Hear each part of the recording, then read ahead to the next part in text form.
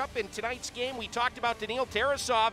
He is in for the Monsters tonight, and I know a lot of Blue Jackets fans are excited about what the young man from Novokuznetsk, Russia can do. He's been with Ufa in the KHL this year. Third-round draft choice at Columbus back in 2017. In the KHL this season, he went 11-4-3 in 18 appearances, 2 shutouts at 2-1-3 goals against, .924 save percentage. Tonight will be his North American professional debut, and it is the Grand Rapids Griffins winning the opening draw. Monsters wearing some specialty uniforms tonight, as there's the first save of Daniil Tarasov's young North American pro career. A shot out of the left circle and a pad stop. It's that left point area where the Griffins hold the line. Turner Elson sent one wide of Daniil Tarasov. Now it's loose in front, and Elson's shot blocked on its way to the net there as Tarasov pushed with all 6 foot 5 inches of his frame out and got, I believe, a blocker on that one. Griffins back inside their own end. Donovan Sabrengo on the near side. Elson up ahead with space. Turgeon's home free to the backhand. Great glove save from Daniil Tarasov in his first AHL game, flashing the leather there. Just past opening day on that left post. And Tarasov nullifies what was a pretty good look from Turgeon, pulling to the backhand. And a good feed to get him there from Turner Elson, splitting the defense, and Turgeon will have to wait for his next opportunity. And lifted by Pearson, wide of the Monsters' net, recovered by Hirose in the slot, waits, fires Hrister, knocked down by Tarasov, and he covers it to stop time with 17 seconds left in the 5-on-3 and 18:54 left in the second period.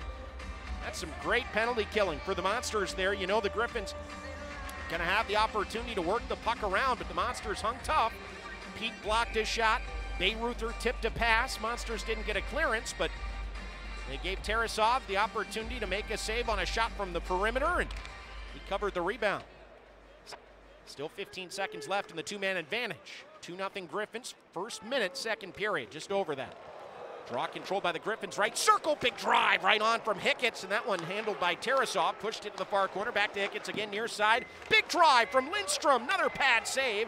Puck out to the line, Hicketts feeds right circle, another stop for Tarasov. Slid to his left, the penalties are over. Both released simultaneously. Monsters now 2 for 3 on the kill. Then for Grand Rapids, slides out to the right point, D to D. To Sabrengo left side, now high slot, Chris Colo tries a backhander, saved by Tarasov, flings it into the air, falls backwards. It looked like it went into the net, but the official waves the goal off. Tarasov went reeling back on his heels there after he tried to scoop that into his glove, and it bounced into the air. I thought I saw the goal light flash on momentarily, but Tarasov gets the benefit of the doubt from the officials. Perhaps they blew the whistle before that puck spun over his head. So he tried to scoop it kind of underhand forward, and it came off of his body and back, maybe into the net. It's hard to see from the angle of the replay on the big board there, but Tarasov gets a little eye-opener there as he tried to make a routine save, and it got more complicated quickly. Up 3-2. Björkvik, Holm, and Moncada get the assist. It's Moncada's first pro point on the Sherwood goal. Big save for Tarasov on the far post. Wow, he made one stop, and then as he was falling backwards and moving to his left, able to deny a second Griffin attempt.